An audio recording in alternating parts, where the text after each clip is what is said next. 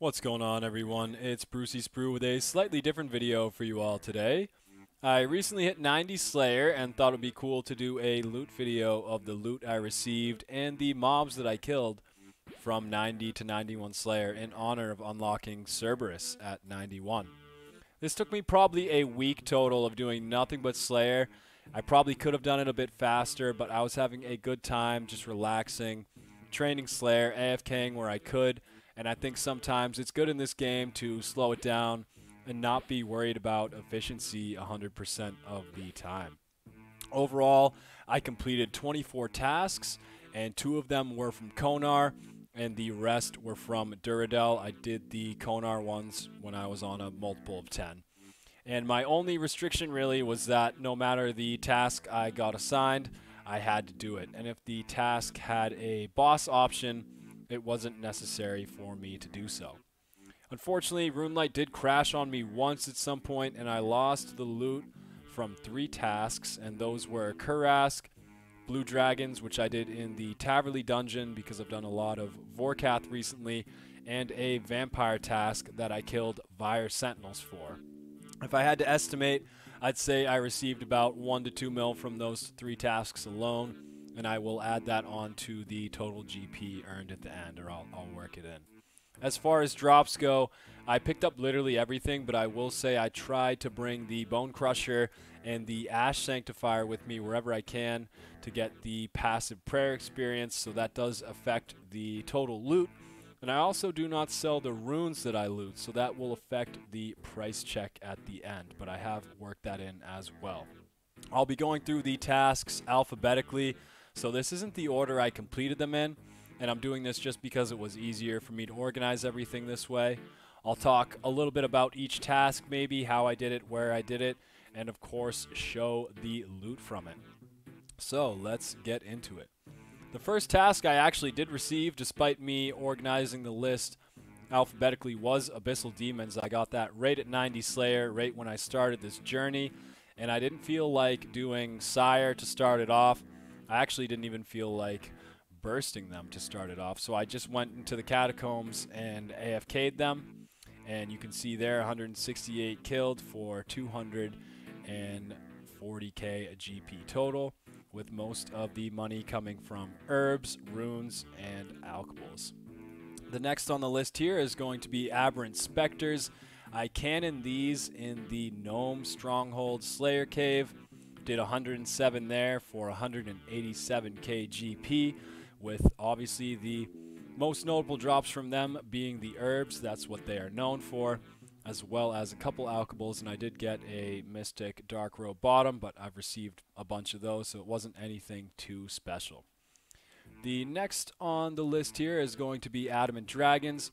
Normally a task I would skip, but I could not do that in this scenario, and only had to kill 4 for about 60k GP total. Most of the loot coming from the adamant bars that they drop every kill.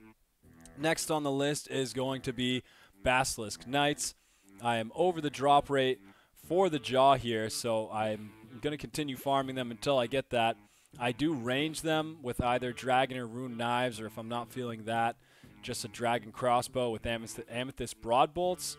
And it's a long task, but it's pretty profitable, and it is good Slayer XP, and really I'm there for the jaw drop, but in this scenario I didn't really have a choice. So 195 Basilisk Knights killed for 717k GP. Not bad.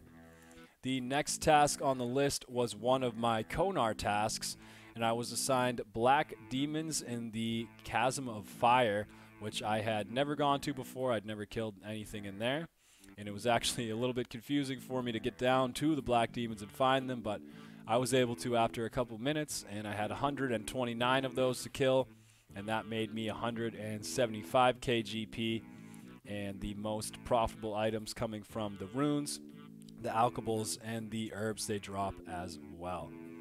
Next on the list is Bloodveld. I started this task off in the Catacombs of Kourend, but I realized that I had Sins of the Father done and I should just be cannoning them in the Mire Ditch dungeon. and that's what I moved to, and I highly recommend that if you guys have access to that area, if you have the quest Sins of the Father done. It is so much faster than doing them in the catacombs, and the new bow was not out at this time, so this was my bread and butter for Bloodveld here, just cannoning them in the Mire Ditch basement or dungeon and meleeing. So 206 of them killed for 348k GP total. Most of the money coming from the alchables they drop, and of course the blood runes, which they are known for. Next on the list is going to be red dragons, and I did do brutal red dragons for these. Had 34 of them to kill and made 429k GP. This is a task that I would bring the Bone Crusher to, and you can see here the most profitable items being the red dragon hide that they drop and some alchables and runes as well. Next on the list is Dark Beasts. This was my first time killing Dark Beasts. Ooh, I got a nice medium clue scroll. This was my first time killing Dark Beasts, and they were somewhat underwhelming, but I just simply haven't killed enough to really make that statement, so I only had to do 12 here and made an underwhelming 14.5k GP. Next on the list is going to be Fossil Iron Wyverns, and for these I like to do the Spitting Wyverns in the kind of Slayer dungeon area on Fossil Island. 31 of these assigned for a total of 186k GP. This is something I'd bring a Bone Crusher to as well. And you can see there, I think it's a magic tree seed or a papaya tree seed or something, as well as 5 battle staffs, 15k, and just some other random stuff that they drop for a total of 186k GP. I also had another Fossil Iron Wyvern task at some point, so I went back to do Spitting Wyverns again. This time I had 42 to kill and made a total of 225k GP, with the highest items being the battle staves, the air battle staves that you can alch, rune ore, and also noted herbs and runes. Next on the list is going to be Iron Dragons. I was assigned 59 of those. This is something I'd bring a Bone Crusher to as well, and the most notable drops from them being their bones as well as the iron bars that they drop. However, I don't always pick up the iron bars, so I probably didn't get all of them. I definitely didn't get all of them, but most of my money from this task just comes from the alchables that they drop.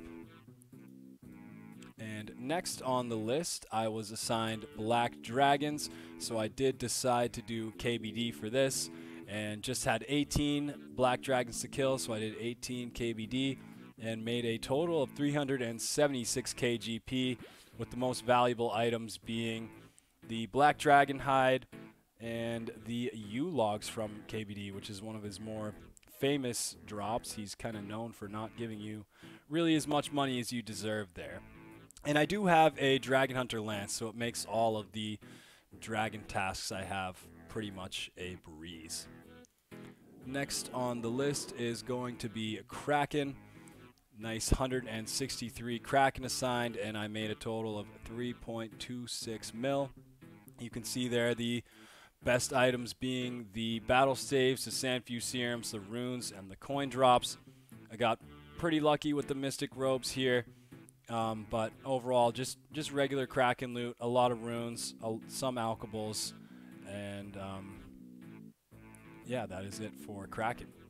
Next on the list is going to be Necrials. These I burst in the catacombs, and I do try and pick up all of the drops that they have, because a lot of what they have is valuable rune items, so I don't like to leave stuff laying on the ground, and I especially tried not to for this video, so I might have done, you know, a couple trips, whereas normally I would have just done one there and left some stuff on the ground. So 181 Necrials killed for a total of 1.03 mil made, and the most valuable drops from them being all the alchables they drop, as well as the high level runes.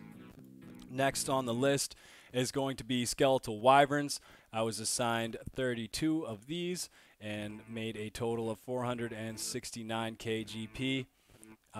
with the most valuable drops being the battle staves, the magic logs, as well as the adamant bars. Next on the list is my second and final Konar task, and this was vampires in sleep. And so I killed 151 there for a total of 511 KGP. I'd actually never killed vampires there before.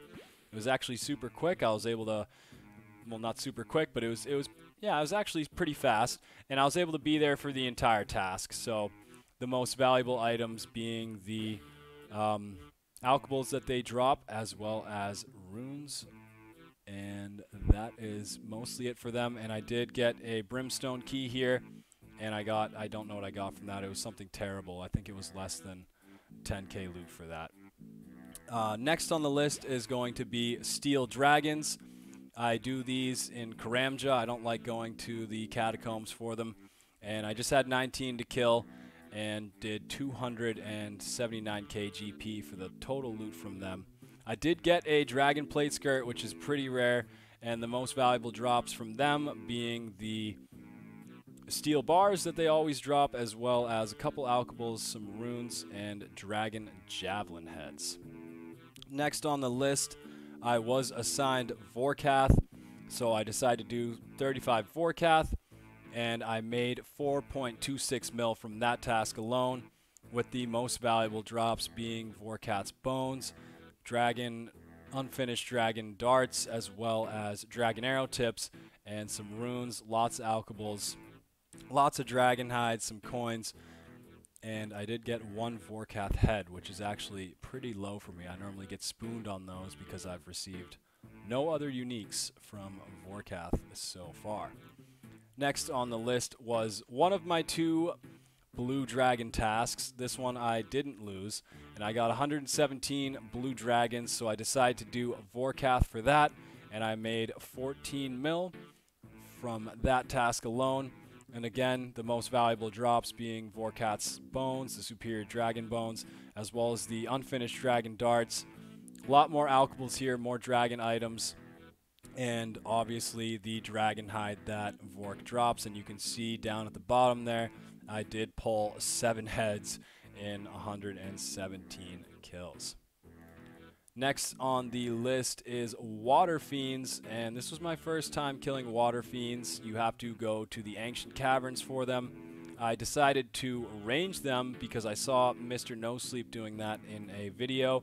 I'd never killed them before, and actually a fairly quick task. People were telling me that they were terrible. I really didn't mind them, and they have a fairly large drop table as well. So 152 Water Fiends killed for a total of 475 KGP, with most of the GP coming from the runes that they drop, the alchemies they drop, as well as the uncharged water orbs. And lastly on the list here, I was assigned worms. So 145 worms were killed for a total of 560 KGP. And I did get some dragon knives during this task. I think I received that one other time out of the, 10 or 20 worm tasks that I've done, as well as 4 dragon daggers, which seemed kind of a spoon to me. And the most profitable items being those 2 dragon items that I just mentioned, as well as all the alchemies that worms have, and all of the runes and herbs that they drop. So that is going to be it for all of the tasks that I was assigned from 90 to 91 Slayer. And this did not include a blue dragon task, a Kuras task, and a vampire task that I killed Fire Sentinels for. With all of the loot added up from just Runelight alone, I would have made 30 mil, adding the 2 mil from those tasks that I lost the loot tracker from. However, most of my tasks were monsters that had runes on their drop table, and I was able to track the value of my mage tab going up, and it went up about 5 to 6 mil just from the rune drops alone, and this came out to be about 20% of the value of the total loot in rune drops that were not sold. So that brings us to a total profit of around 25 mil just from 90 to 91 Slayer. As far as my maxing grind goes, everyone, I have gained 8 levels total in the last 11 days, with those being prayer, defense. I got a range level, an HP level. I got another defense level because I was trying to get my combats to base 90s here. And obviously the 91 Slayer level. And I did finish 80 agility to help me off at Serb, and I was 100k away from 97 fishing, so I finished that off as well, putting me at a total level of 1960. Slayer has been doing wonders for my combat stats. My goal was to get base 90s and then max my strength, or my goal is to get base 90s, and now I'm going to max my strength to 99. So that's going to be on the table as we go for 99 Slayer. I'm sure strength or hit points will probably be my first 99 unless I really focus on fishing, which could happen. But I have made a small change to my maxing order. With Way of the Forester coming out later this year, I don't want to max woodcutting right after Slayer as I originally planned. And this also means not maxing fire making just yet either, because I want to zero time as much of it as possible with the Infernal Axe. So, and I know I'm a long way from this, but once I have gotten 99 Slayer, instead of moving to 99 woodcutting and 99 fire making, I'm going to max my fishing if I haven't done so already because it's so close to 99, and then start on rune crafting and agility as originally planned. In my downtime, I'll be doing Temporos or maybe AFKing Karams if I can get around to it, if I'm not totally focused on Slayer. And I promise you guys I will have at least 83 construction within the next week or so, maybe even 84. The goal is to have 84 by the end of January, because it really is that time where I need a max house. And at 82 construction, I do have everything I need except for the occult altar, the ornate pool, as well as the max jewelry box, with the pool and the altar being the main things that I really need. I think I may also spend a couple mil here and there on crafting and herb lore because I have some extra cash and I'm kind of tired of seeing those skills just sit where they are. But with all of that said, that is the loot video from 90 to 91 Slayer, everyone. If you made it this far, type Serb in the comments below because that is my next guide coming out very soon here. And as always, thanks for watching. If you liked the video, please like, comment, subscribe, and I will catch you in the next one. Take care. Peace.